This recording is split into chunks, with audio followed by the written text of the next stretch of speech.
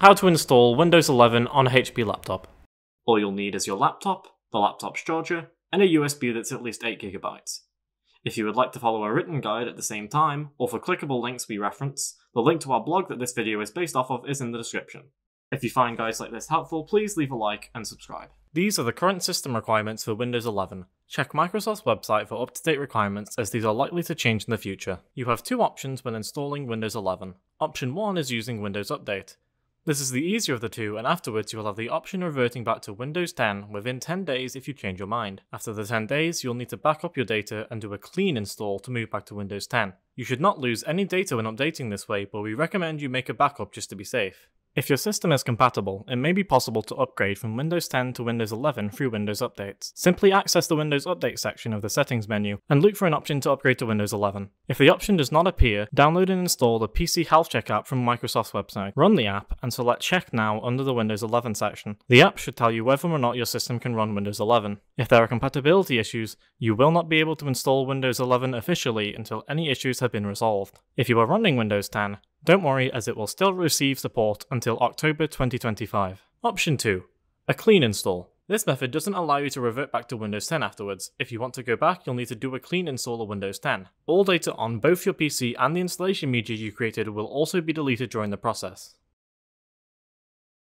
Use Microsoft's free Windows 11 installation media tool to create a Windows 11 boot USB. The USB has to be at least 8GB in size. As we are performing a clean install of Windows 11, the drive Windows is installed on will be wiped of any data, so make sure to back up any data you wish to keep on either a removable drive or in cloud storage. Once the USB has been created using the tool, make a new folder. Make a new folder, call it HP drivers to be simple. You can use other names as long as it does not clash with any folder name that's already there. This folder is intended to hold the optional drivers for you to install later. Skip this step if your laptop does not have a dedicated graphics card. Download the graphics driver into the folder where applicable. For NVIDIA graphics cards, go to NVIDIA's website and download the graphics driver. Download the Wi-Fi drivers as well, as some laptops may not have compatible drivers once Windows is reinstalled, and you'll be unable to connect to the internet without them. Download HP Support Assistant in the new folder. This is a tool from HP designed to automatically fetch HP drivers once you've installed Windows, helpful so you don't search for them for yourself.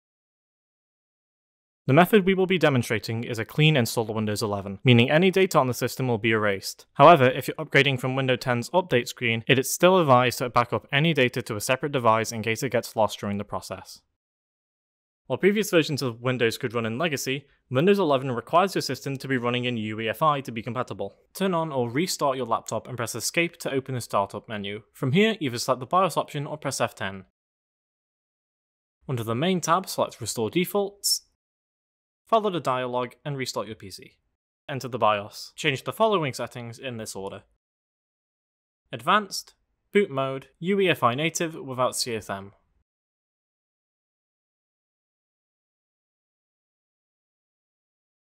Advanced, Secure Boot, on. Advanced, UEFI Boot Order, move SSD hard drive, your boot drive, to the top of the list. Save and exit.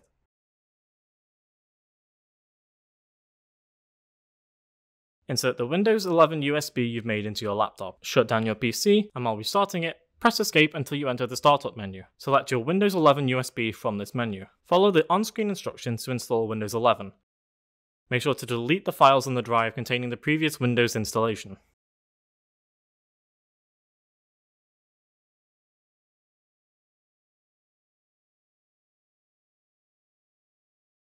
Once you're in Windows, install the graphics drivers first. Initially, the system will appear to be less responsive, or the internet may appear slow. This is because it is updating the drivers in the background. An idea is to leave the laptop for 10 to 15 minutes whilst it sets up. Depending on your internet speed, this could take longer. Open Windows Update, select Update if it doesn't automatically do so, and let it find more drivers. Restart once it requests.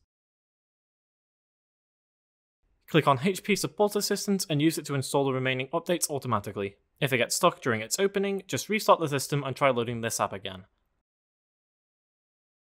Open Windows Device Manager, either by searching for Device Manager in the search bar or by holding the Windows key and pressing X and choosing Device Manager, and check if there are any devices missing under Other Devices.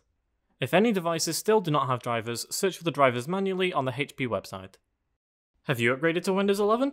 What do you think of it? And if you haven't, what's stopping you? Sound off in the comments down below.